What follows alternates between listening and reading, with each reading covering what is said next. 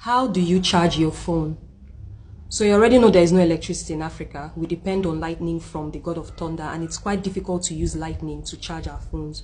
So what we do is every time we have to charge our phones, we go to the community river filled with hippos, and then we pick a hippo and insert this end of the cable into the hippo's butt and put this other part of the cable into your phone. Then in less than 1 minute, your phone will be fully charged. And it's so fast because the community hippo's butt emits so much high voltage that it charges the phone super fast. That is exactly what I did this morning, and I got my phone fully charged. And so that's how we charge our phones in Africa. Yeah.